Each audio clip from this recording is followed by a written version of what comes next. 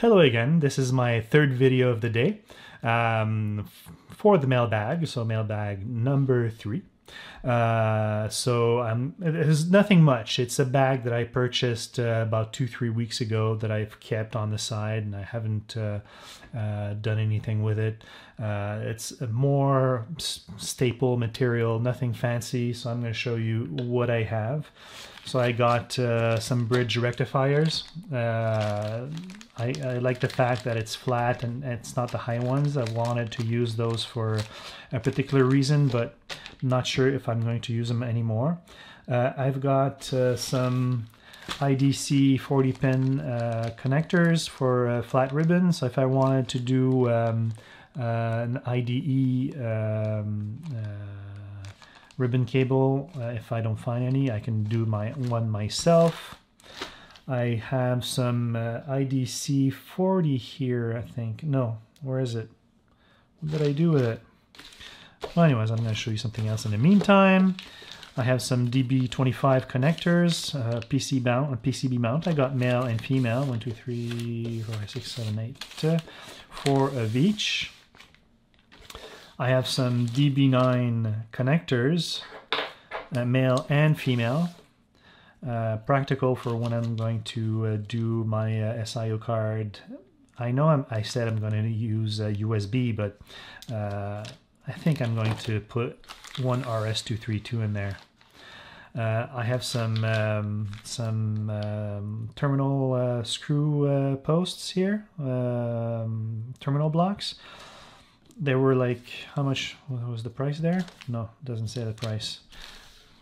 I could have bought maybe a bit more, but it didn't matter.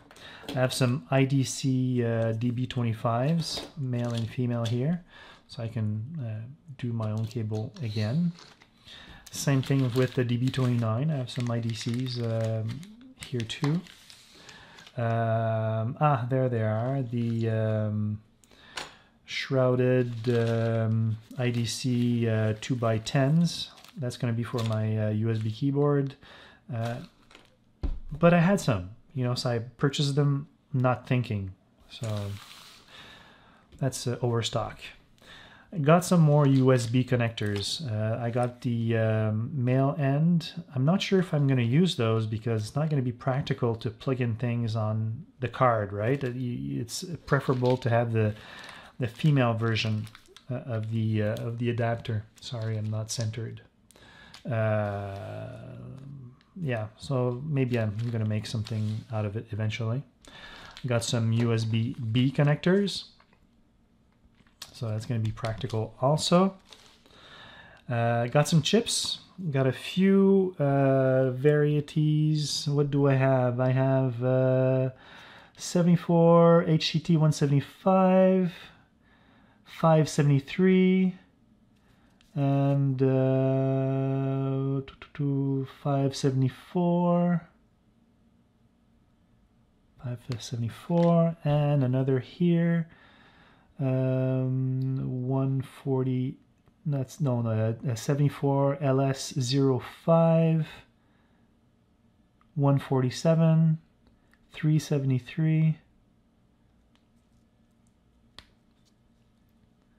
and 373. Yeah, so I got some.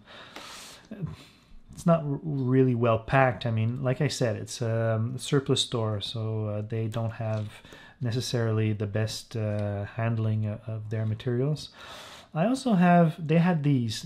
This is how I built my, these are the same connectors I use from that store for my backplane.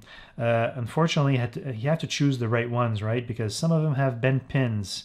This one's not too bad. But some others, I've got a few of them. Like so. So these are basically surplus.